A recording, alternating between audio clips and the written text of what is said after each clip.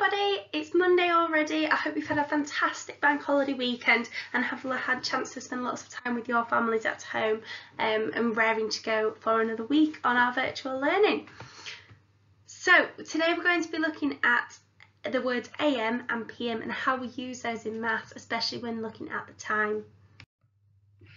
So AM versus PM. So AM, if you have a look at the picture, is showing that AM is in the morning. So it's early from midnight. So as soon as it hits midnight, when the day ends and a new day begins, as soon as it hits a new day from midnight onwards, it is what we call AM. So it's after midnight and it's in the morning all the way up till we get to lunchtime. Then when it hits lunchtime at 12 o'clock, it then becomes PM. So it's past midday. We'd say that the middle of the day is midday because it's midway through the day. So this would include all the time from 12 o'clock, from it starting at lunchtime, all the way into the afternoon, all the way into the evening until it gets to midnight. So until the end of the day finishes and the new day begins. And obviously it is a continuous cycle. When the day starts, it starts with AM. Halfway through the day it changes to PM and it finishes off PM before restarting as AM again.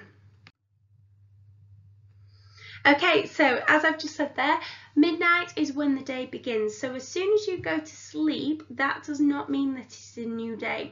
It means that when you're asleep, as soon as it hits midnight, which is 12 o'clock in the evening, this is when a new day begins and it restarts the day.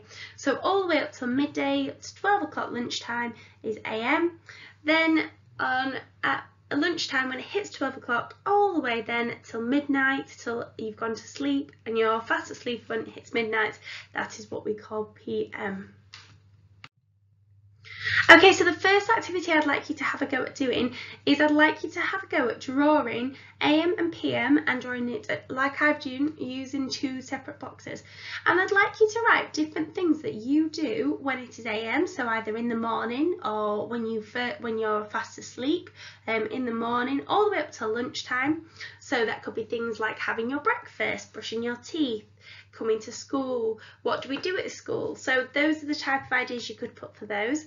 And PM being anything after lunchtime. So you could say lunchtime could be in your PM. You could do everything all the way up till you go into sleep and then it becoming midnight. So it could be that you say school finishes, you go home, you have tea, you go out and play. So give me lots of ideas of what you understand. AM means morning and PM is the afternoon into the evening. Okay, so when we put the times into order, obviously we understand the words earliest or early and latest. So obviously if it's earliest, it means it's towards the start of the day, and if it's later, it's towards the end of the day. So if we were to put the following times in order, the top four times at the top, we're obviously using digital clocks here. Now we've done work over the last couple of days on digital, so you should have a good idea of what the actual numbers represent. So remember, just to recap, the number on the left is the hour and the number on the right is how many minutes has gone past that hour. So for example, the first one says 6:18. This tells you that it's 18 minutes past 6. So when we look at the times, the first thing we need to have a look at in order to order them is we need to have a look to see whether they are AM or PM, because if we're looking for the earliest, which ones do you think you're going to look at? Do you think you're going to look at AM or do you think you're going to look at PM? Well done, we are. We're going to look at AM because obviously that comes first. A way you could also remember it is A is the start of the alphabet and P is a lot further down the alphabet, so A is the earliest. So we're going to obviously look, so we can ignore all the other times that have got PM. We just want to focus on the AM ones at the moment. So there is only one AM time, so obviously our earliest time is going to be 7:59 AM. Now when we look at PM, we obviously want to have a look at our earliest time. So even though it is PM, we still want to see which hour is the smallest hour. So if we have a look, we have 6:18, 10:11 and 11:18.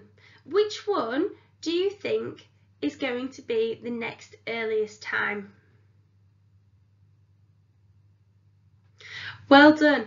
I'm glad to see that some of you have caught up on my marvellous mistake. I've thrown in a marvellous mistake there to see if anybody found out what I had done wrong, or if anybody had noticed it, to see, because other than, I didn't want you to just copy what I'd put, I've actually put a mistake there. So well done. I've said the next earliest time is 11:18 p.m. but it's not 11:18 p.m. Which time is it? Which is the next earliest time? Well done, it is 6:18, because 6 is a smaller number than 11, so this would come first. So actually it would be 6:18 p.m. would be my next time. What would come after 6:18 then? Well done if you said 10:11 or 11 minutes past 10, because again the hour 10 is smaller than the hour 11, so that would be my next time. And so finally the latest time that I would put would be 11:18 p.m. Have a look on the next slide and I'll show you the correct order and see if you also got the same with that.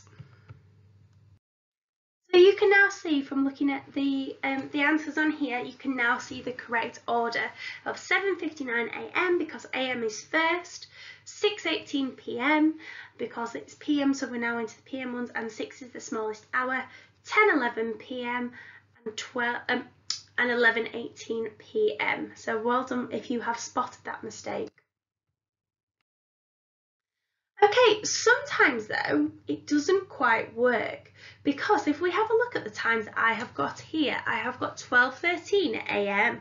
and I have got 7:59 a.m.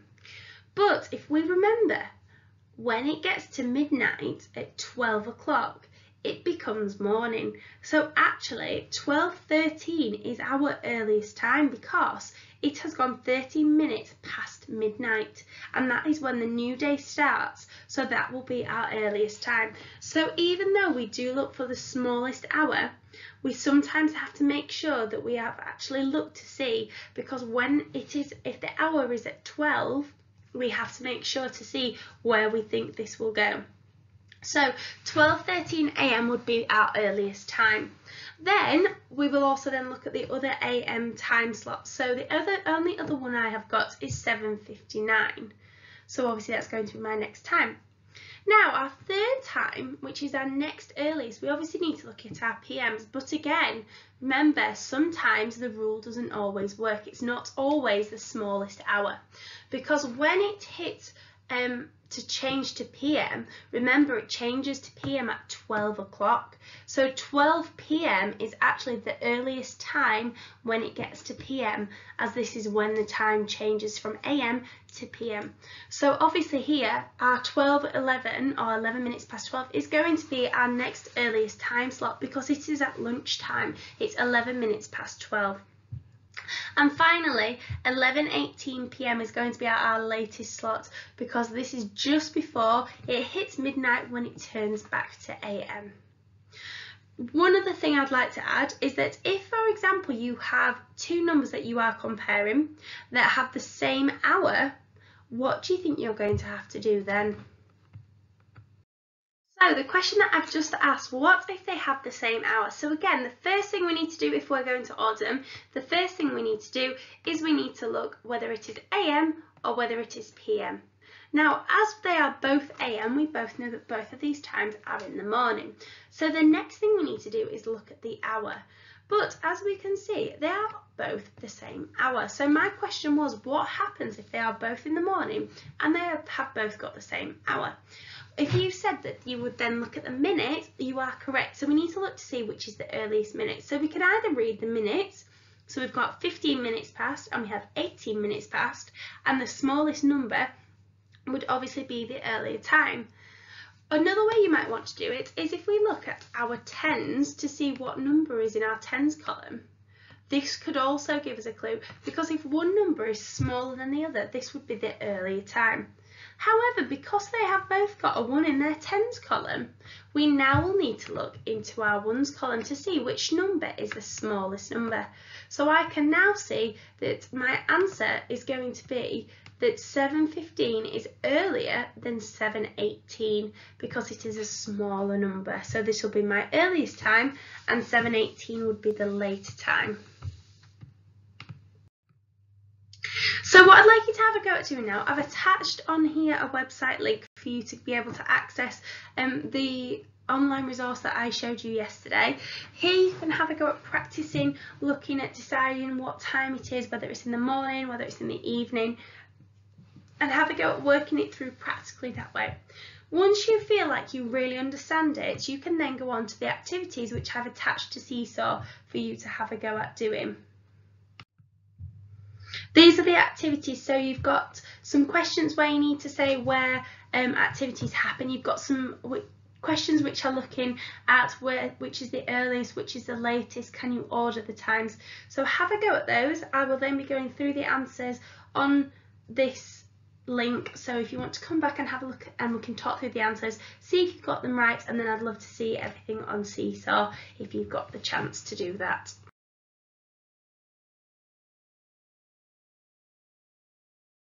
So obviously we're going to go through the answers now. Check yours off, give it a tick if you got it right. So sort the events into the time of day that they might happen. So sunrise is obviously in the morning, breakfast club in the morning, going to school in the morning, eating breakfast, alarm going off to wake up in the morning. So that's everything that happens then. And in the afternoon, school play rehearsal, gymnastics practice, go home from school, after school club, football match, lunch. So they're all the things that would obviously fit into the afternoon session. Number 2, one of the times is when Dexter starts school, and one of the times, which do you think it is? Tick your answer. Obviously it's going to be AM because that's in the morning, whereas PM is in the afternoon. One of the times is when Rosie goes to bed. What do you think? Well, AM is obviously morning, PM is obviously night time, so it would be the 7:30 PM or 7:30. Tick the earliest time in each set. So again, you need to look for your AM first of all. Then you need to look at your hours, which hours your earliest hours, so that was 6:18 AM. Again, for the second one, look to see if it's AM or PM. If it's all PMs, look for the earliest time, which is 6:18 PM. Then for number C, again, look at the AMs and the PMs. Look for the earliest AM time, as obviously this is the earliest. And then for D, again, look at AM and PMs. Look for the smallest earliest time. Now remember, 12 AM is actually midnight when the next day starts, so it will be 12:13. Okay, for this one, tick the latest time, so when it's the latest. So again, look, are they all AMs? If they are, look for the latest hour, which will be 11 minutes past 10 AM. For number B, we want to look at, they're all PM, so we want the latest time, the latest hour, which is 10:11.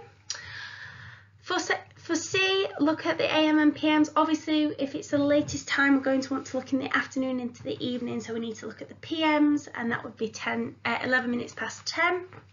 And finally for D, we want the latest, so we need to look at the PMs, and we need to have a look at the latest time. Now remember, 11 minutes past 12 or 12:11 PM, remember that's actually lunchtime, because that's when PM starts at 12 at lunchtime. So do you agree with Annie? Annie says 12:15 PM is later than 4 PM because 12 is greater than 4.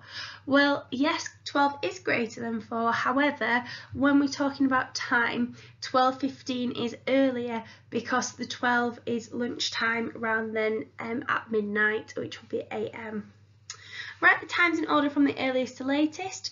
Use your AM ones first and then use your PM ones. Look at your AM. You can see that 7 is smaller than 10, so your first time is 7:15 AM. Your second time, 10:12 AM. Then look at your PMs. See that 10:04 is earlier than 12 12:10 p.m. is earlier than 10:04. The second one, again, look at the AMs. So the AMs, we've got 11 minutes past 1 a.m. because that's really early in the morning. Then we've got 8:19 a.m. Then we've got 12:41 p.m. and 6:51 p.m. Show this time on both clocks. It is 9:30 in the morning, so your minute hand should be at the 6 on the analog clock, and your hour hand should be halfway between the 9 and the 10 because it's 9:30. To write it on a digital, we would write the hour first. That will be it's past 9, so we'll write 9. Then we know that if it is 9:30, we know that there are 30 minutes in half an hour, so it will be 9:30, and if it's in the morning, you'll write AM. Tom gets to the cinema at this time, so he gets this in the evening. So if we have a look at the clock, we can see that it says 6:45 on the analog clock. So that's the first thing you need to do is say what time it is. Here are the film times. Which should Tom go to? Well, if he's there for 6:45, he's not going to be able to watch ones which are earlier than 6:45. So ones, for example, 9 a.m. because that's in the morning. 12:15 p.m. because that's at lunchtime. 3 p.m. 3 p.m.'s already passed. 6:30, he's just missed that because it's 6:45. And 7:15, he would be able to make this one as he's there at 6:45, and he would also be able to make the 9 o'clock film as well. However, the 9 o'clock film, he would have to wait a little bit of time for it.